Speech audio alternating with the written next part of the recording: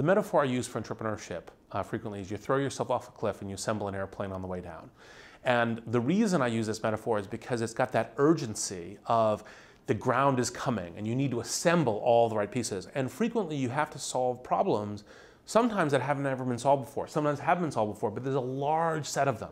There's like problems with how does finance work, how does early company recruiting work, how do you get your first customers, how do you start scaling it, do you have the right cash flow in the analysis, are there, if there's innovations or product development, is that happening the right way? So you just got this huge swath of problems and you have to solve all of them, and some of them are unique. And so classically, why the way I frame it frequently, and it's mentorship, but bringing the right network around the founder and around the company in order to facilitate it solving these problems is frequently the difference between life and death, and frequently between modest success and massive success.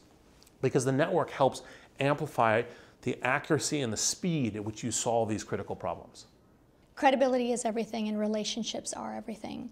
I have spent my entire entrepreneurial career depositing in the bank of relationships and building those relationships, finding people that truly want to see me succeed, surrounding myself with people that want to see me succeed, going to chambers and councils and taking advantage of programs like Startup America. That's why I'm privileged to serve on the board, because I'm living proof that these types of local and national programs, they work. They're where the rubber meets the road. They provide the entrepreneur the knowledge, the education, the network to succeed. Unless you've lived on an island your entire life, you have access to a network of people. And the beauty of our society, and we're much more hyper-connected even now, thanks to things like LinkedIn and Facebook, we're hyper-connected. Your job is to build a network from the assets that you have today, and it will take you a while. But if you invest in developing that network of experts and the people around you who care about your success, it'll pay dividends for a long time. And so often I recommend to entrepreneurs who are starting companies, spend as much time building your network, talking to your customers, as you do on your product development. And it's oftentimes that entrepreneurs do it in the reverse order. But if you do it in that order and you're conscious of investing that energy in it, you'll have much better access to capital. You'll have a much better product at the end of the day. You'll have a chance to get at customers. You'll be able to recruit talent more easily because you'll have tested your ideas out.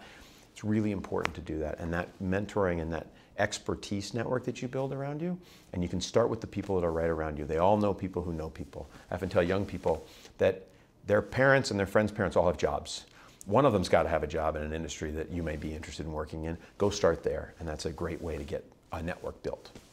At the Small Business Administration, we have over 900 small business development centers all around the country. So if you are a small business out there and you are growing and you do not have a mentor, you do not have someone that you meet with regularly, it gives you counsel and advice as you make your way through this process, you should. And the best news is that it's free. So if you go to sba.gov and you put in your zip code, we can find you a mentor either through our SCORE, which has 12,000 volunteers all around the country, many of whom might be in your same business, or through our small business development centers.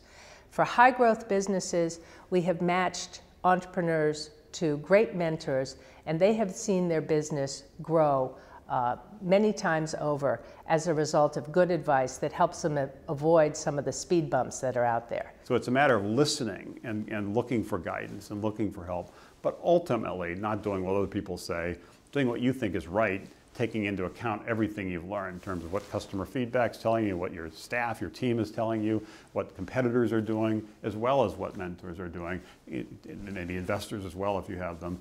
Taking all that input, all that data and saying, here's I think the right call, and then really making that call and sticking with it. I think one of the lessons of all great entrepreneurial success stories is it's a mix of people, passion, and perseverance. So I call the 3 Ps. You've got to get a team around you that really believes in that idea and will be there through thick and thin.